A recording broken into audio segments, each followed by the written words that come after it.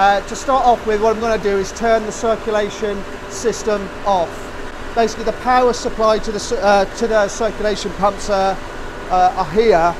This one will cut power to that pump. This one will cut power to that pump.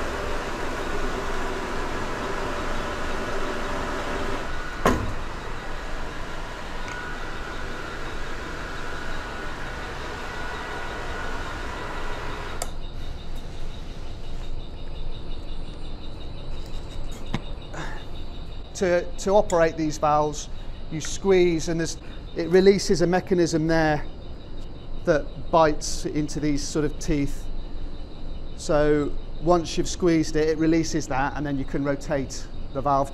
So now that the circulation is off, obviously we've got no water moving around the system at all now, and it's very important here to make sure that there's no possibility of the chemical dosing continuing. This is the chemical monitoring station, and you've got a sample of water coming in here, and what we can do is we can trace that all the way back to basically here. So that's the sample line, because when the system is operating, this is all pressurized, and that will force water along here, and it picks up. The probes are reading the chlorine and the pH, and because there's pressure coming through, this is suspended in this position, and that is able to detect that is there, and it tells the system that there is flow. Now there's no pressure, there's no flow, and it's dropped, and it can't see it there anymore, so to speak, can't detect that it's there, and has shut it down, and it's reading no flow. But now it's a good idea to not rely on that alone, because they do fail. So because what's happening is the water's coming through, and then it loops back. So it's going through the monitoring equipment, and it loops back into the suction side of the system. So it originates there, goes through chemical monitoring, re-injects back into the suction side of the system. But you can isolate the chemical dosing here and here. So when we do a backwash, we're going to be establishing flow again. And there's usually a time limit, a time delay on that, and it'll be a couple of minutes before it sparks back up. But you don't want the chemical dosing to start back up again while you're doing the backwash. So that will ensure that even when we've got the backwash running, that still won't be able to detect that we've got flow going through the system.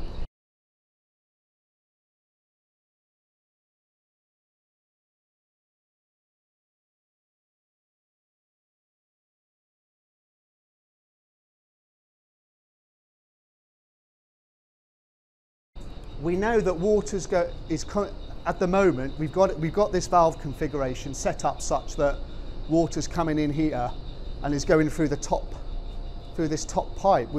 That isn't what we want.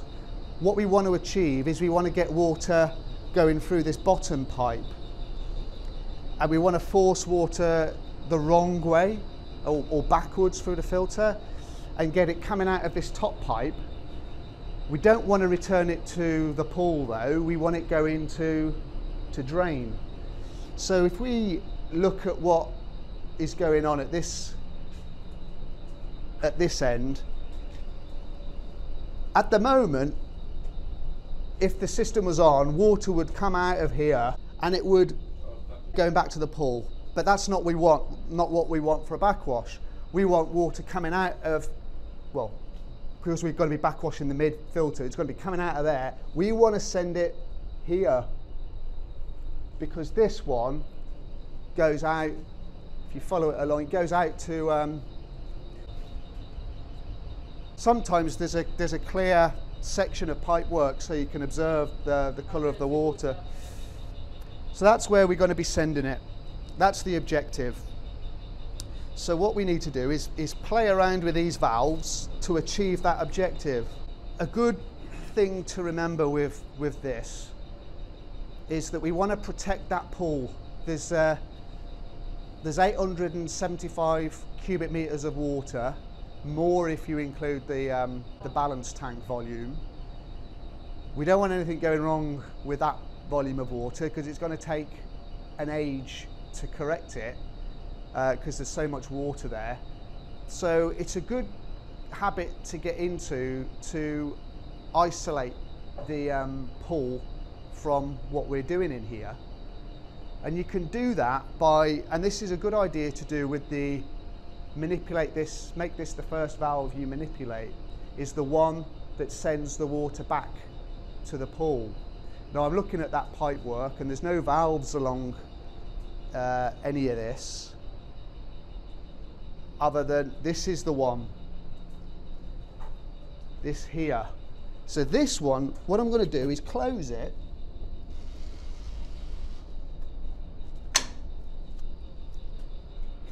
Now what I've done, if I make a mistake, you know, I muck something up, get something wrong, it's not going to affect the pool. You know, I'll soon realise that something's not right when I re-establish the circulation and I can turn it off and figure out what the hell's going on, but I won't have negatively affected that huge volume of water in there. Instead of water going along there, we want it going along here. Now what we want to do really is open this valve and then close that one. It's got a route now through here. Now we're not doing anything with filter number 1. So we want to isolate that from the system. Close it off, so that takes it out of the equation. We want to leave filter number 2 as it is, because that's the one that we're backwashing. And we want to close off this one.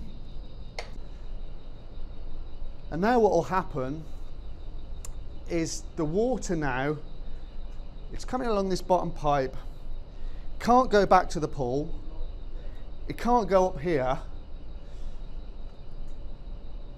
it's got nowhere to go except in there, up, that's the backwash, that's what we want to achieve, fluidise that sand bed.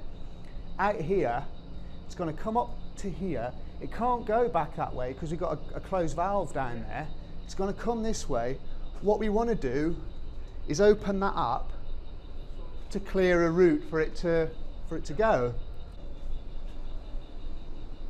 So now it's got this route, this open route now to this backwash pipe. It's always worth double checking that there's no valves that are closed. And so when we spark the circulation back up, give it a few seconds, but we'll see that we've got water going there.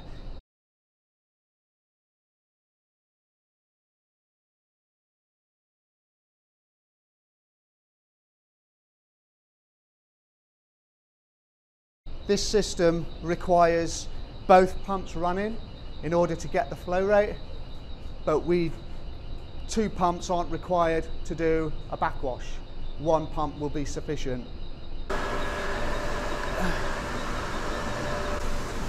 And there we can see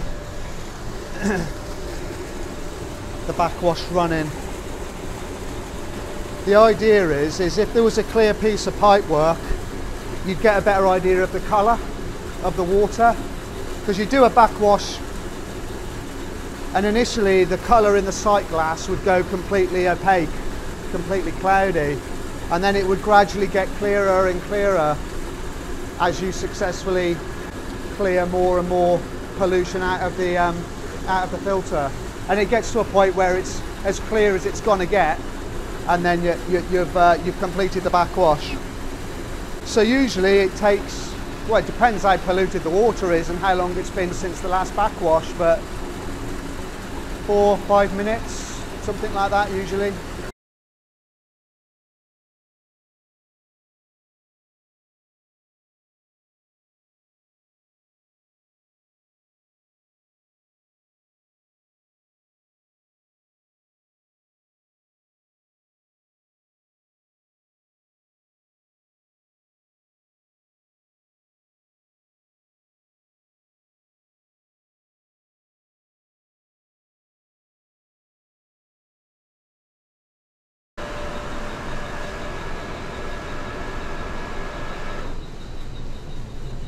Okay, so the backwash is finished. We've successfully cleaned filter number 2. And then if we move back over to the filters, what we've done, you can't see it because it's obviously a closed vessel, but we've agitated that sand bed. You know, we've lifted it into suspension. We've cleared out all of the pollution that was entrained within it. What we need to do is compact it back down. And this is achieved via what's called a rinse. This is where you have water coming through the filter in the normal way, but when it comes out of the bottom, it continues to be sent to the drain pipe rather than back to pool. Okay, so to achieve that, what we need to do is manipulate the valves again. So this time what we want is we want the water back to come in through the top. So we want to open up this valve. We don't want water going here anymore. So we'll close that one off.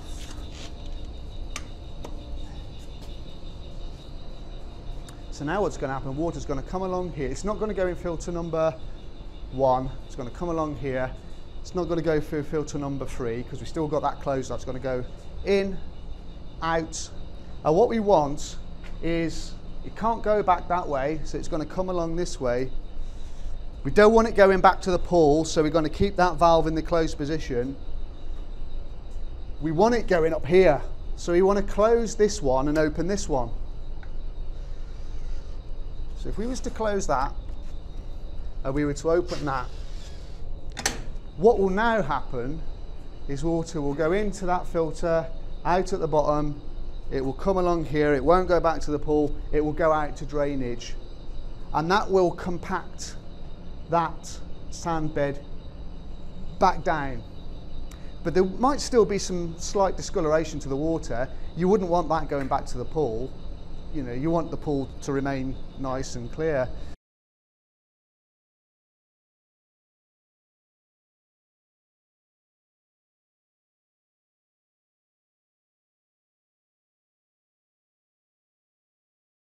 So all you do now is turn the system back on, and you wouldn't do the rinse for the same. It wouldn't require the same amount of time with the rinse that the backwash requires. So if a backwash needs 4 or 5 minutes, the rinse might only require 30 to 60 seconds.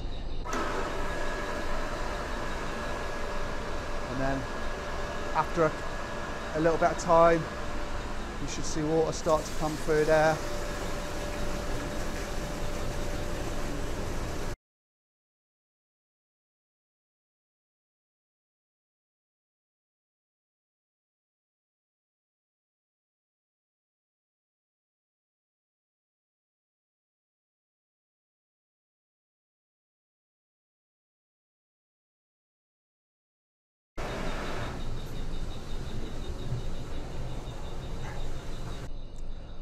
Okay, so now what we're doing is we've backwashed the mid filter and we're getting things back to normal now. So what we want to do is go back to a situation where we've got water flowing through all the filters. So we've already got water coming through here, which is what we want. So we're going to open up filter number 1 again. Yep. Already open. Filter number 3, we'll close that one off. Open that one, sorry. Open filter number 3. So water's going to be coming out of the bottom now. Now at the moment we've got this open and that closed. So this we want to close, so we're not continuing to send it out to drain. So we close that one off and open that, and then close that one.